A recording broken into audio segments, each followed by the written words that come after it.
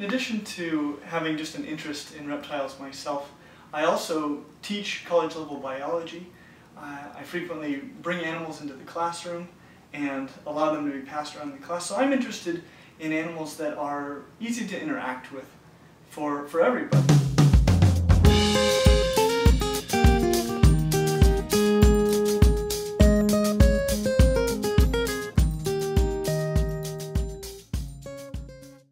And this is the crested gecko. Crested geckos come from the islands of New Caledonia, which are kind of temperate, humid islands over by Papua New Guinea. These crested geckos have a number of big advantages over almost any other kind of reptile you're going to encounter. Now, all the reptiles that I'm going to talk about are relatively affordable. Both in the purchase price of the animal, they're going to be relatively easy to find on the market, and their housing is going to be relatively easy to provide for them.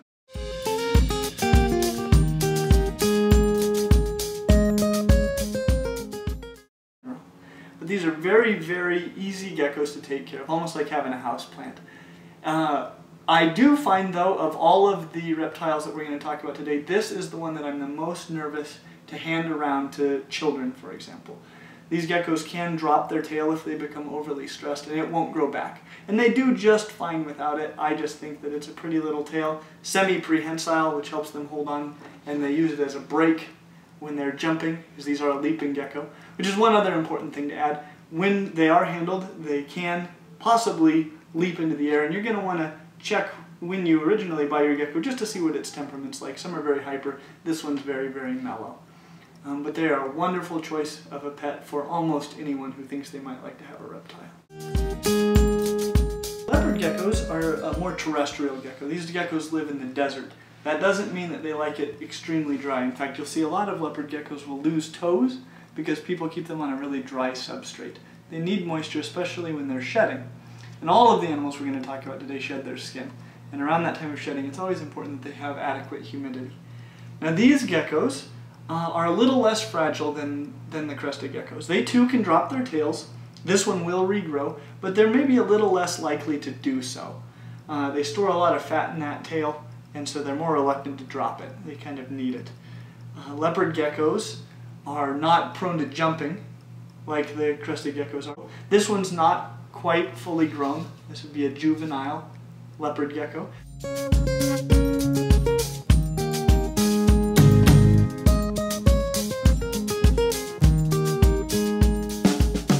This is a bearded dragon. They are possibly the best pet reptile there is. The most fun. I think as a pet goes, these guys are like a little reptile puppy. They're big enough to handle a little bit of rough handling from children sometimes. They're very, very laid back, non-aggressive.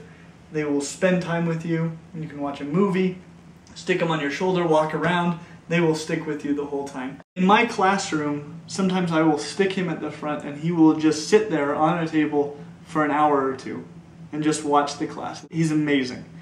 I'll tell you the downsides to a bearded dragon versus the other lizards we've talked about. The big thing is going to be cost. The upfront cost of these guys is going to be similar to the crested gecko or the leopard gecko, but the enclosure and feeding are going to be considerably more expensive.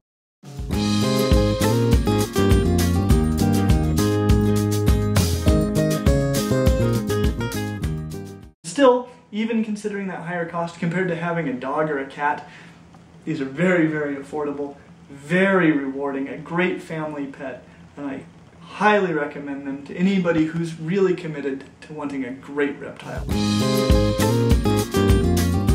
who doesn't have a problem with snakes or a problem with feeding rodents to animals, I want to start with this one. This is going to be the smallest snake I'm going to talk about today, and this is a Kenyan sand boa. These are from the desert, and they live underneath the sand. You can see their eyes are up on top of their head, and they pop out and grab little things that happen to walk by, and that's their main way of eating. Because of the way that these little boas feed, they are probably the most likely to bite you at some point, only because they're going to mistake you for their food. However, their mouths are very small, their bite would be totally non-serious, and usually as long as you warn them that you're coming and that you're not something to eat, they're not going to be aggressive at all towards you. They're actually a very small species of boa, with big females only getting to be about 2 feet long, and most are going to be quite a bit smaller than that.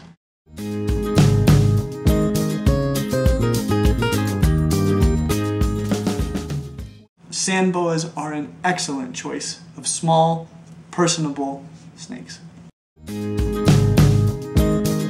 Of all reptiles, this may be my #1 recommendation. Again, if you don't have a problem with snakes and you don't have a problem with feeding rodents to animals.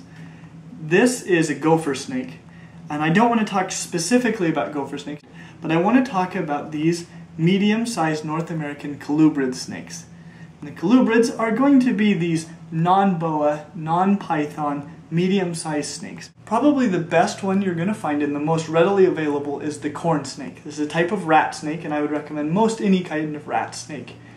They are going to be excellent pets. They get to be a reasonable size, somewhere between 4 and 6 feet. This individual is about 4 to 4.5 feet long.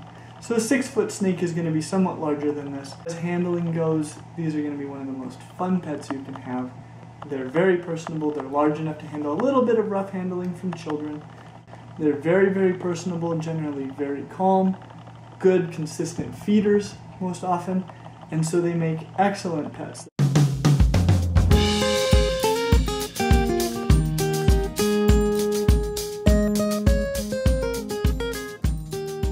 This is the ball python, and I think as relatively large snakes go, this is absolutely the best pet snake.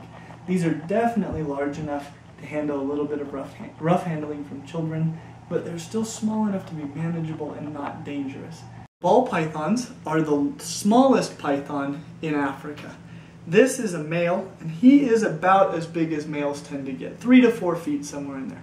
Females are going to be larger. They can get up to 4 or 5 feet, even up to 6 feet in some rare cases, but that is still a very, very manageable snake. But yet they're large enough to be a lot of fun to play with, and they can be kind of impressive. If you're going to be holding them up in front of large groups, a snake this size is impressive enough to get a good reaction out of kids, and that's a lot of fun.